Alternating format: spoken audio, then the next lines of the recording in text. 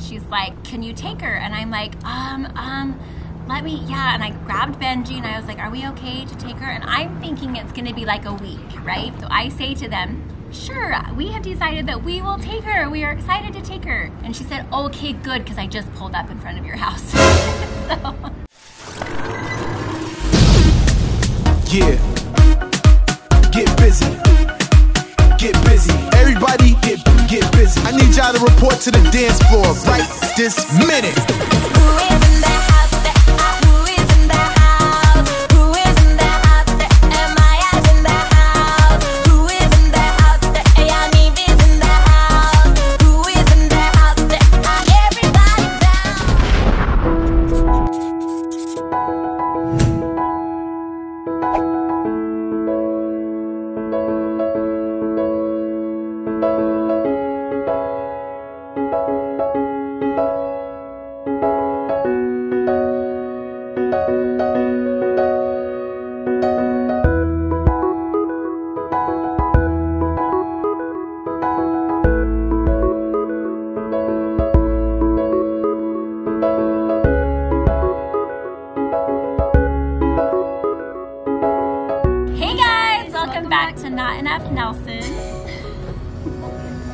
She's afraid to talk loud. No, we're in a public place. No, I wasn't on track.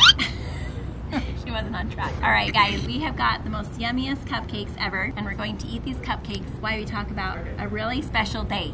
So, the day that we are going to talk about is going to be part of a series we're going to talk about with all of the kids, and the series is going to be called The Day I Met You. So, we're starting off with Navy. I don't know why, but we just always do with all of our series when it comes to adoption. She's just the most willing, maybe, that's why, I don't know. But we are going to talk about the very first day that we met. And so, before we get started, make sure you Subscribe down below, hit the notification bell, give this video a big thumbs up, and follow us on Instagram, Facebook, and maybe if our TikTok ever comes back, TikTok.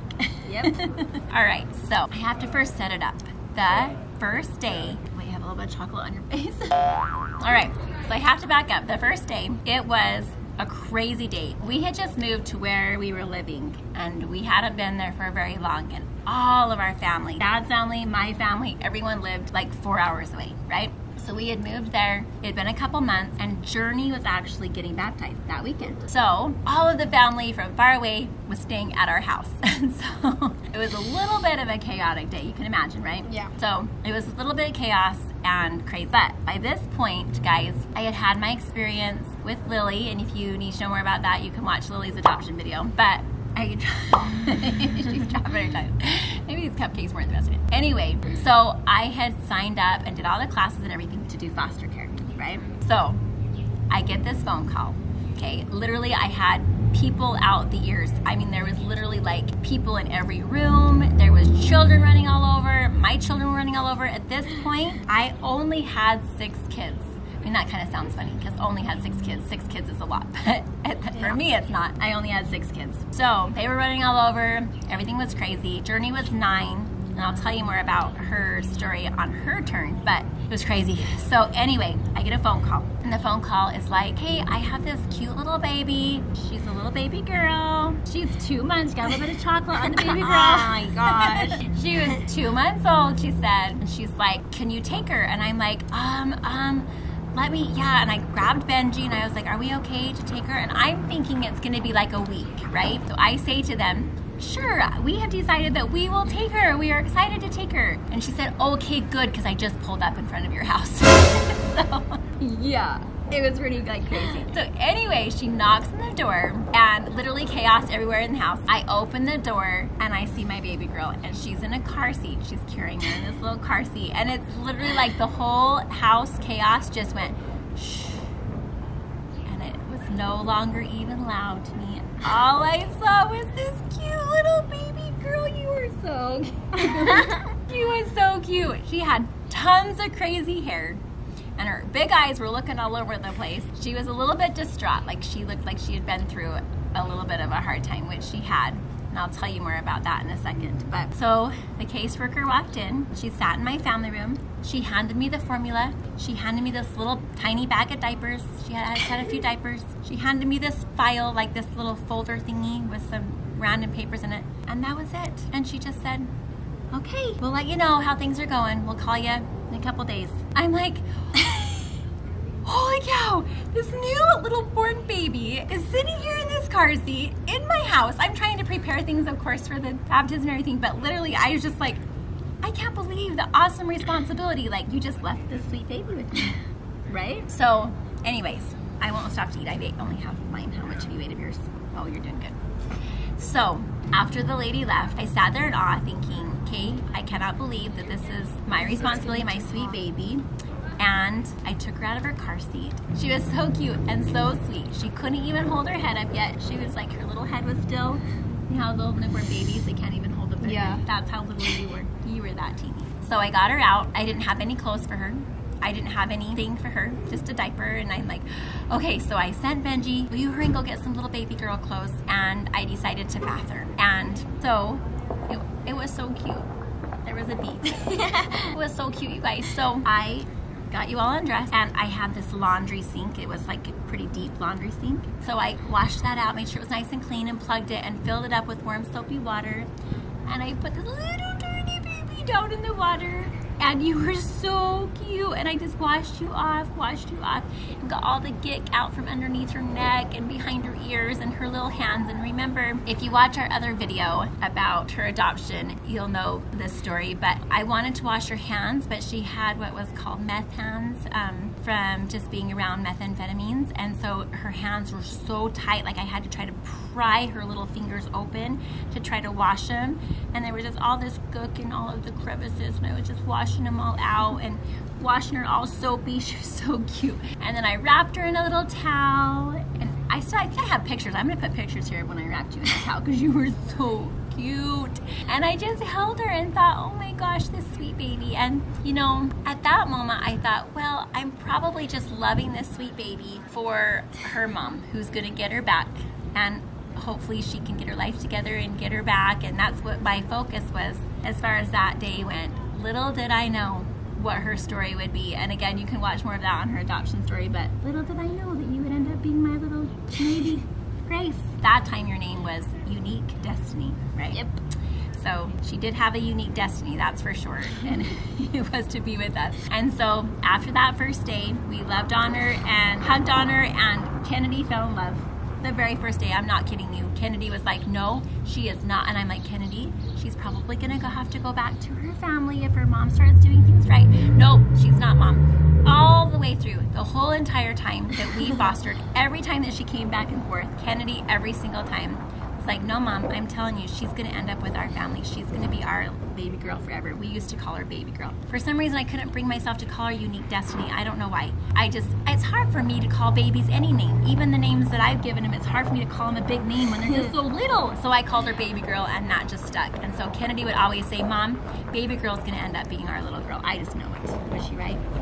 Yep, yeah, she was right. So after the first day, if you guys have listened to her birth story before, you know that Navy was with us for the whole entire first year of her life until she was 1 is when she went back to her mom. And that was super hard, but like I said before, like I was able to feel like I was kind of like adopting her mom and helping her mom love her and stay clean. And it just worked out that we became pretty good friends, and it ended up that I could take Navy actually into a daycare. I started running a daycare just so that I could have Navy in my daycare with us. And so the time went on, and she went a lot back and forth, right? Do you remember any of the times when you were going back and forth? Do you remember anything at all? Yeah. What do you remember? What do you remember? I remember when I would get dropped off and I was always scared, and we would say like a prayer, and like I was too scared to go back, and so I would want to stay back where I was, and so I would hold on to the,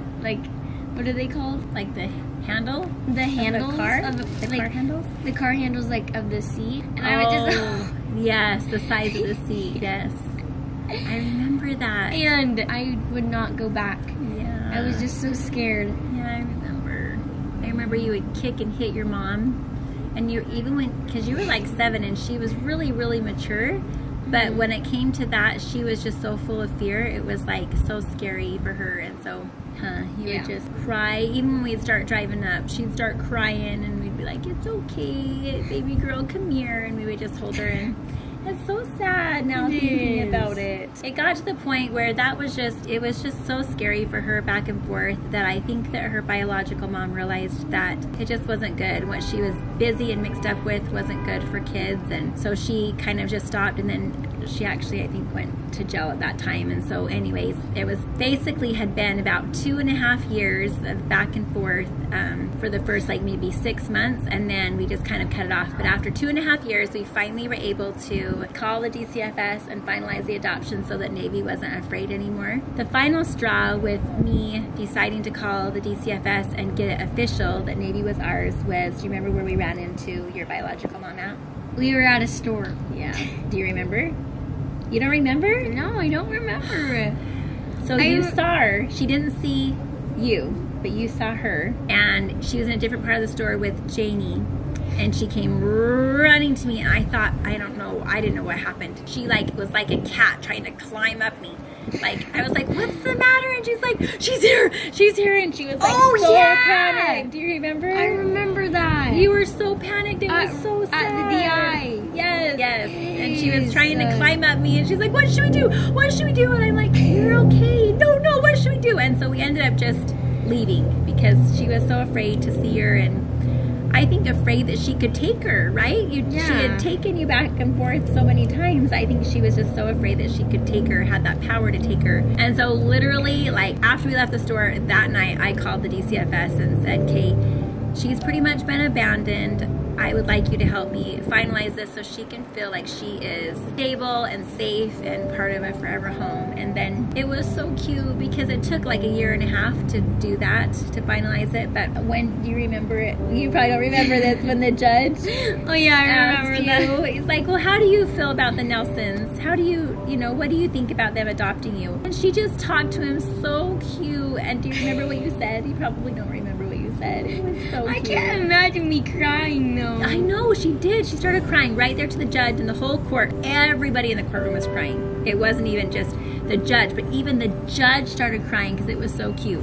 And she put her little hand right here, like this, on her chest. It was so cute. She put it right here, and she said, I want to be with them because I finally feel safe. And it was so cute. Do you remember that? Oh my gosh. And she was like fighting back the tears. She was like, I finally feel safe. Oh, everybody was crying, and I was crying. Oh, so cute. And I just like rewind in my mind to that first day that I got Navy, and I just, I don't know, I wish I could go back and tell that version of myself, it's gonna be okay. She's gonna be part of your family, because it was so hard to have her go back and forth and to give her back to her mom and then get her again when she was 3 and give her back to her mom and get her again when she was 6. Like, it was so hard.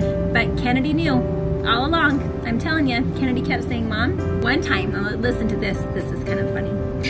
One time we were going to a grocery store, and I think at the time we had like 10 or 11 kids, and a lady like offered us her cart that was, it was going into her car. She said, do you need my cart? And we're like, oh, sure. And she said, oh, I love big families. And we said, yeah. And she said, yeah, I grew up and I had 15 siblings. And I remember Kennedy like doing the math in her mind, and she's like, Mom, do you realize that if we adopted Navy, and if we end up, because at the time we didn't have Delaney and Elsie, and there wasn't Beckham, that wasn't official, we had just barely got them placed. And she said, and if we adopt those 3, we could end up having that many kids. And I remember being like, oh no, that's never gonna happen. Like, we're never gonna have 15 kids.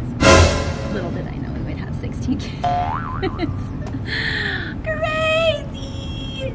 Anyways, guys, that's the story of the first day that I met Navy Grace. And anyway, I love doing these stories. I love talking about the first day and like the first moment our eyes met and all of that. I would love to talk to you about all of them. So if you like this video and you want this series to continue, make sure you give it a big thumbs up. Subscribe down below. And follow us on all of our social media. Thank you guys so much for watching. Mwah!